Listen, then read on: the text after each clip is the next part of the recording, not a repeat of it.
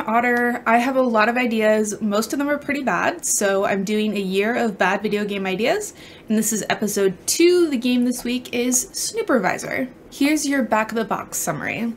As a recently adopted German Shepherd rescue, you're enjoying the good life with a loving family for the very first time. You now have 2 objectives: keep your family safe and be a good boy. Unfortunately, your humans, like most humans, are unaware of the dangers around them.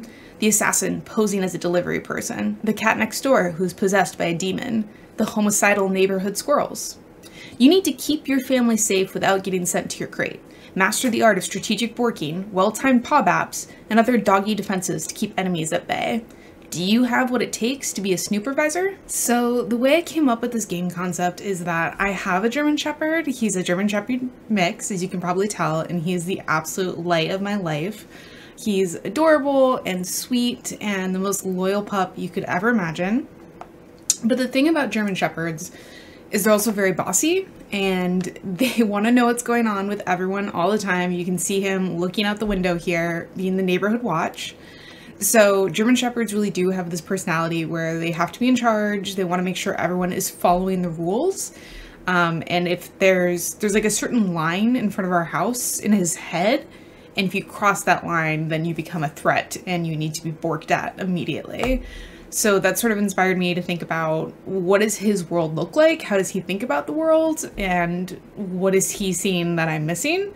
And what if these threats really are real? So in Snoopervisor, you would play as a German Shepherd. You're a very good boy, and you've just been adopted finally from the Humane Society by a wonderful family, and you're living this good life.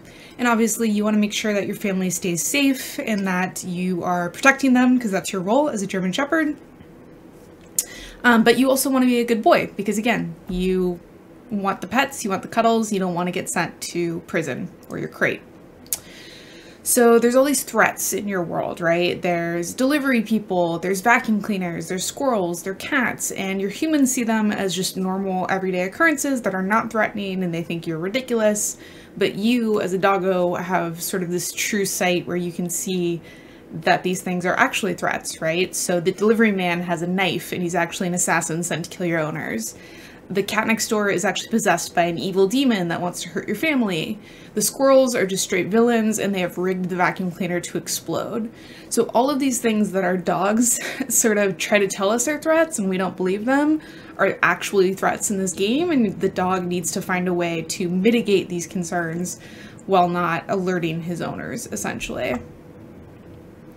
So as the German Shepherd, you would have some special abilities that all German Shepherds, at least all the ones that I know, have.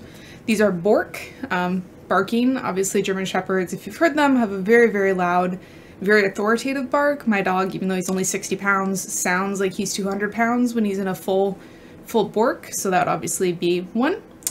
Bapping is another. If you've never had a German Shepherd punch you in the face, it happens to me at least twice a week. Just those paws. Bap constantly. He smushes bugs with his paws. He knocks stuff out of people's hands. It's just another tool at their disposal. Tug, grabbing stuff with your teeth and pulling it. Pretty simple, but it's entertaining, it's fun, but also can have some purpose. And then digging holes, burying stuff, that's something all dogs are capable of doing. So again, another ability if you needed to hide something or wanted to keep something away from your humans for some reason.